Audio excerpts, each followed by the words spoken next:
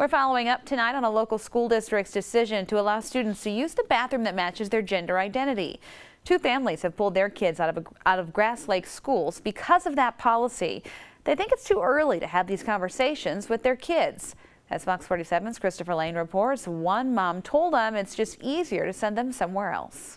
My husband and I are taking action. We're not just going to talk about it because we're not going to stand for this. Maureen Griffin came to the decision to pull her 5-year-old daughter out of Grass Lake schools with her husband earlier this week. My husband and I felt that it was just not the right fit for our daughter. We have no problem with transgender people, but we do feel very uncomfortable with having children sharing the same bathroom of opposite sex. But Nathan Triplett of Equality Michigan says the school made the right decision by allowing the transgender student to use the bathroom that he identifies with. Opinions are one thing and everyone's entitled to their opinion, but when it comes to the district setting policy, they need to set policy based on what's in the best interest of all students. Some parents don't think the decision is in the best interest of all students though, and that's why ones like Griffin are pulling their kids. For me, it's really difficult to have her watching an older girl go into the boys' bathroom because she's very impressionable. She's 5. Triplett doesn't think people should have to stay in the district if they're uncomfortable,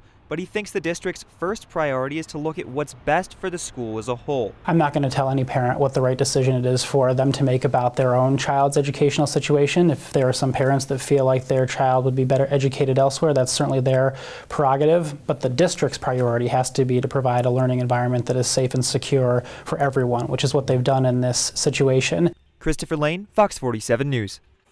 The district is sticking with the policy, which is based on a federal appeals court ruling, unless that ruling gets overturned by the U.S. Supreme Court.